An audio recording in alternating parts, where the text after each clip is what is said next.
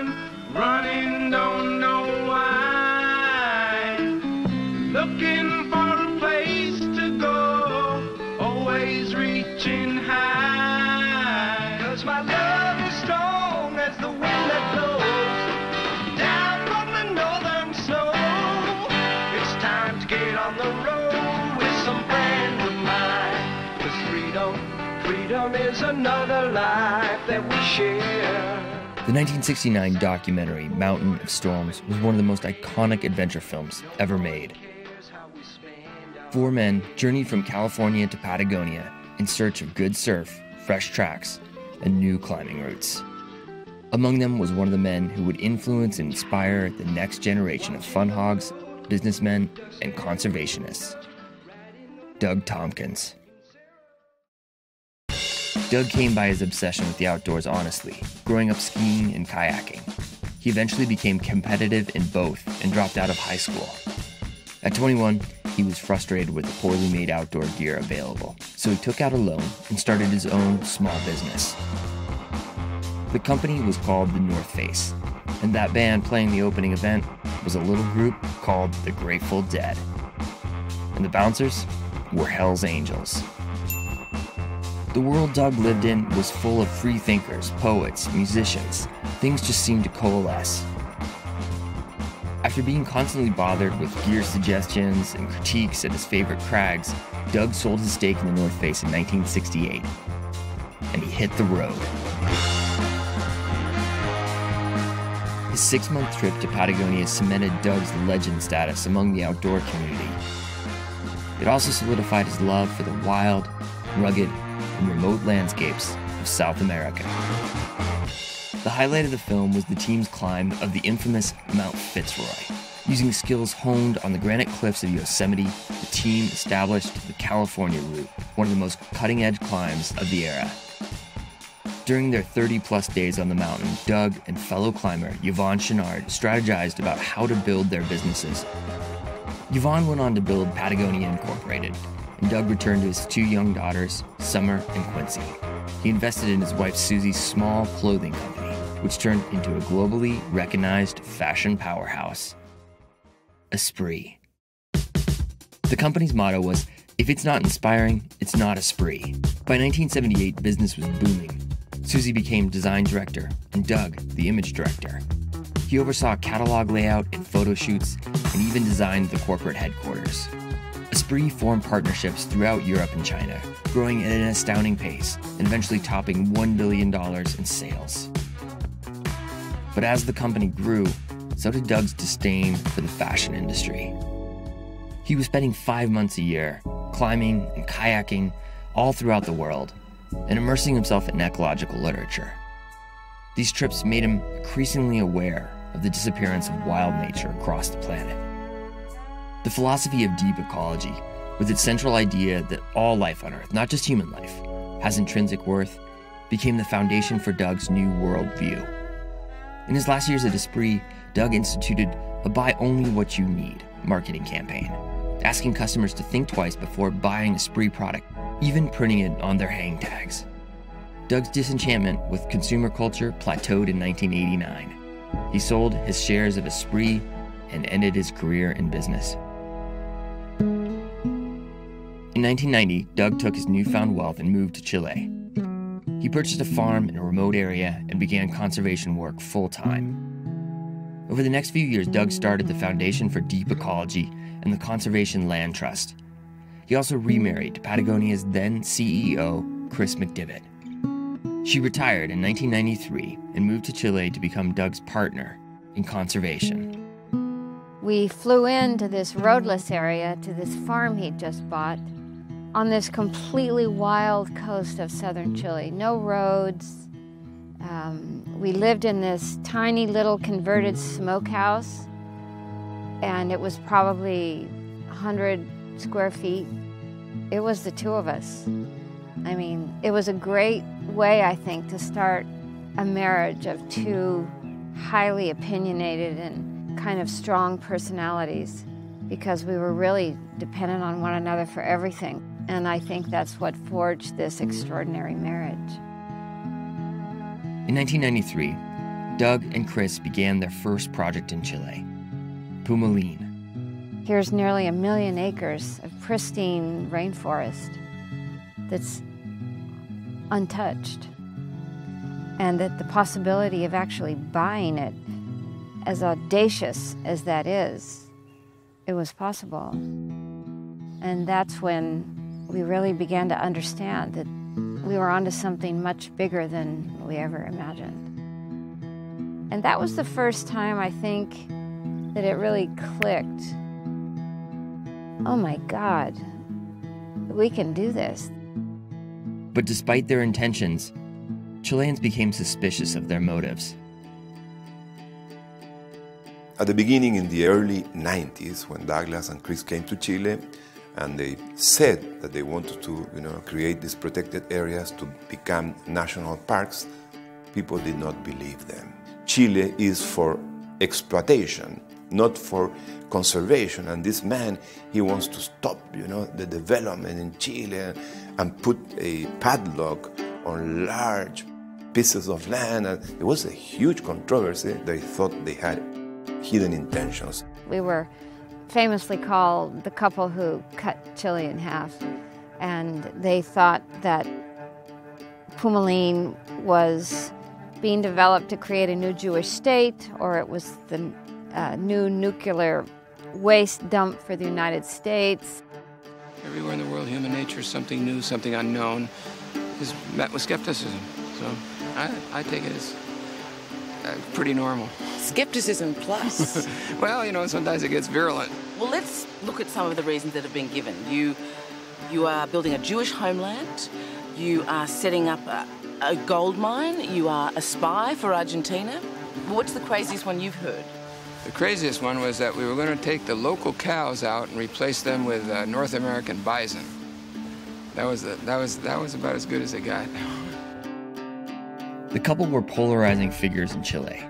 In addition to their land holdings, Doug had begun to support activist efforts on a local level, fighting industrial salmon farming, logging, and proposed dams in the area.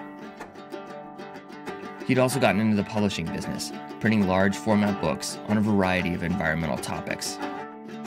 He didn't mind to get in trouble politically, to get, as we say, between the legs of the horses. That is amazing. I used to say to him, Doug, you've got to find a way to work with these people.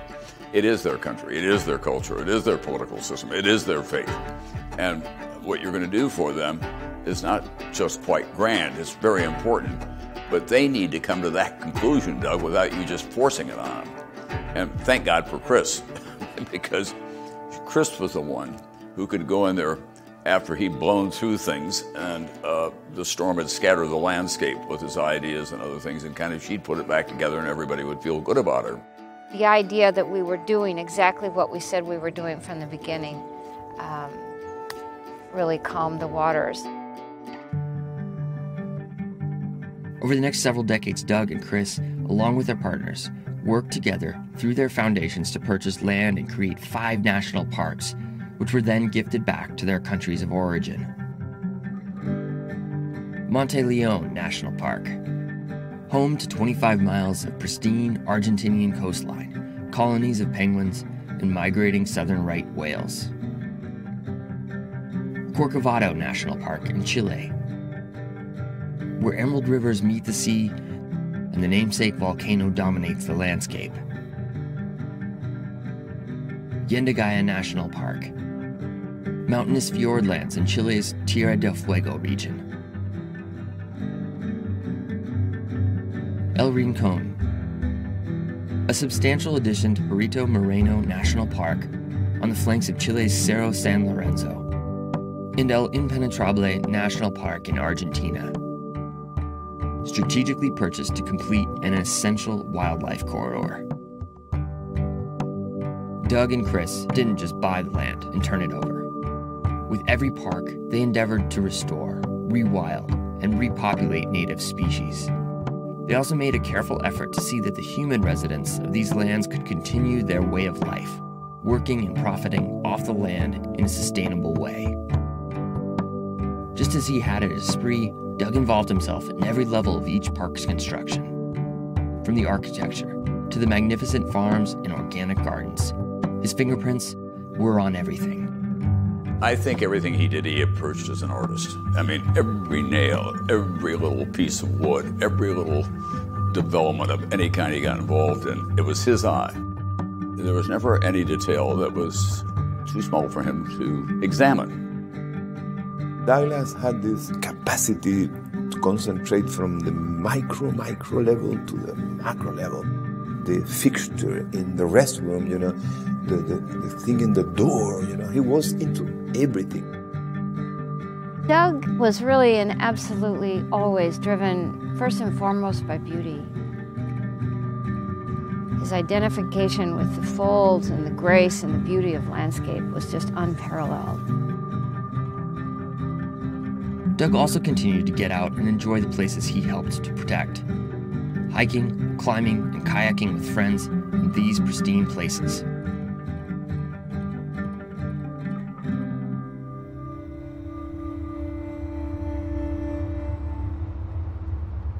The co-founder of the North Face outdoor clothing company died Tuesday while kayaking in Chile. Co-founder of the North Face, Doug Tompkins, died. Douglas Tompkins.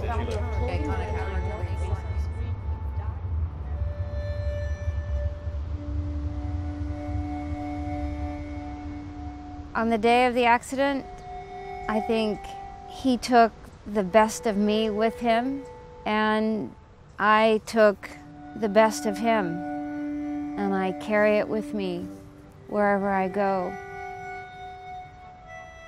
Yes, he left me a lot to do and a lot of things to decide and push through, but the last thing I am is alone. One of Douglas' favorite concepts or ideas was Edward Abbey's, who said, "Sentiment without action is the ruin of the soul." Douglas saw very deep, and acted accordingly. Doug, more than anyone else I knew, was a philosopher, king of the environment, but also a man who was totally at ease in it and was energized by it. It's very tempting to say Doug Tompkins was unique. There was no one else in the world like him. In this case, it has the added virtue of being true. He sailed against the winds and always reached his destination, however strong the winds may have been against him. It's not just that we're going to finish what Doug and I started. We're going to keep going. In addition to a multitude of planned projects, 3 more parks are in construction and slated for donation in the coming years. In total, Doug and Kris will have donated over 2.5 million acres of land into the park systems of Chile and Argentina that will be leveraged to create over 10 million acres of parkland.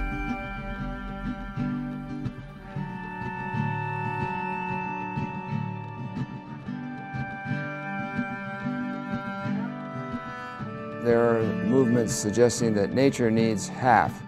I think nature needs a lot more than half, but let's start with half. You can come and take a look and you can tread lightly there, but it has to be left alone.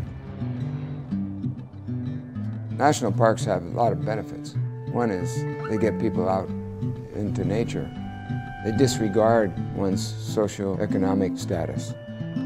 They represent a good form of social equity. They belong to everyone. It comes back to that idea that Dave Brower put in our heads about paying your rent for living on the planet.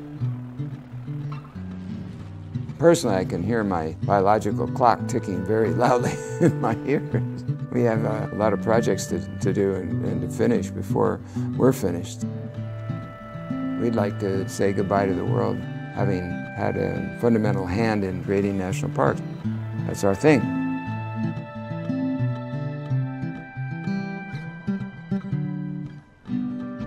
We're going to get this done. It's just a matter of time.